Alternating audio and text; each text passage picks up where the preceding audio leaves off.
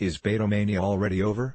That's what many people are saying, as he hasn't been able to break out of the large pack of GOP candidates and cannot even get ahead of Biden, despite the fact Biden has not announced yet.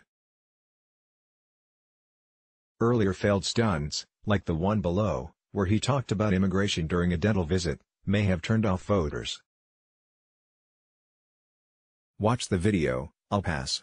Beto O'Rourke's successor at Rep. Escobar says she would not have live-streamed from the dentist chair. pic.twitter.com/ZKSHRDJTM2, John Berman, @JohnBerman, January 11, 2019. Beto is also using the not-so-original "Trump is a Nazi" line of attack on the campaign trail.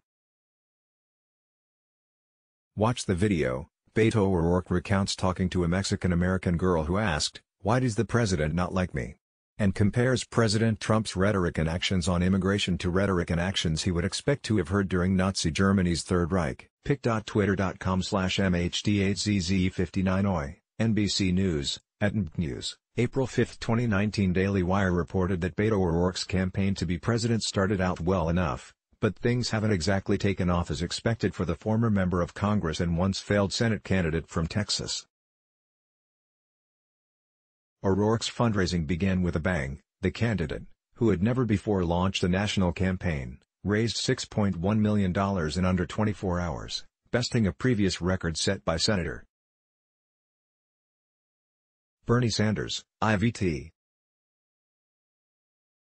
But unlike Sanders, O'Rourke's numbers haven't gone up since he announced his interest in the 2020 Democratic presidential nomination, and according to Politico, he's mired in the middle of the pack, competing against only second-string candidates. Sanders is far ahead in both polling and fundraising, though he's still running several points behind former Vice President Joe Biden, who hasn't even entered the race yet, and O'Rourke is now trailing South Bend, Indiana, Mayor Pete Buttigieg, who quickly supplanted O'Rourke as the young upstart Democratic golden child, raising an impressive $7 million in just a few days on the stump, and drawing much larger crowds and much more media attention.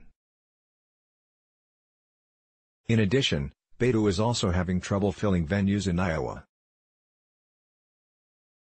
Beto had a hard time filling the room. My latest from Iowa City //t.co/a6nwovkfni pic.twitter.com/dia6@ggq6, Joe Gabriel Simonson, @says_Simonson, April 8, 2019. The Washington Examiner reported that O'Rourke, 46, a former Texas congressman, started 30 minutes late, and the University of Iowa Student Union ballroom remained less than half filled as the candidate gave his pitch to fewer than 120 students, families, and retirees before taking questions. Many of those were not committed to O'Rourke.